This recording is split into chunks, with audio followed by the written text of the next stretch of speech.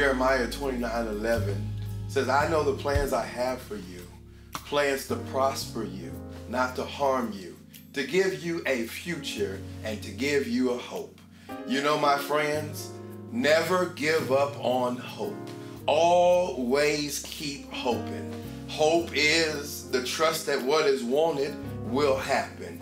Always hope. Hope for your future. The Lord says, I know the plans I have for you, declares the Lord. God has perfect plans for each and every one of his children. God has a perfect plan for your life. I know the plans I have for you. And God says, you know what? I want to prosper you. I want to see you succeed and not to harm you.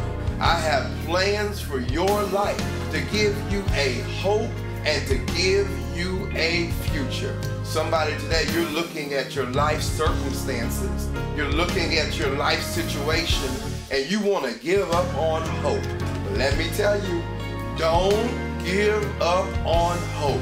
Keep on hoping. No matter what you're facing, keep on hoping.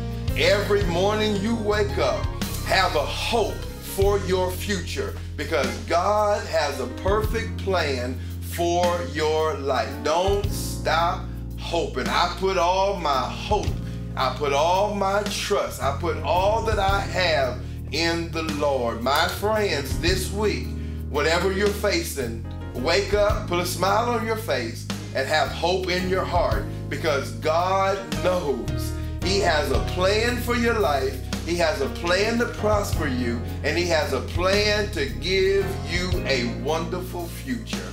God, we pray. Somebody today listening wants to give up on hope. But bless us, God.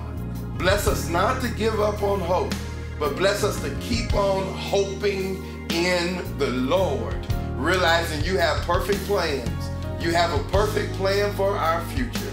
God, we love you. God, we thank you. And God, we praise you. In Jesus' name, amen. My friends, I pray that you have a wonderful week in the Lord. Keep on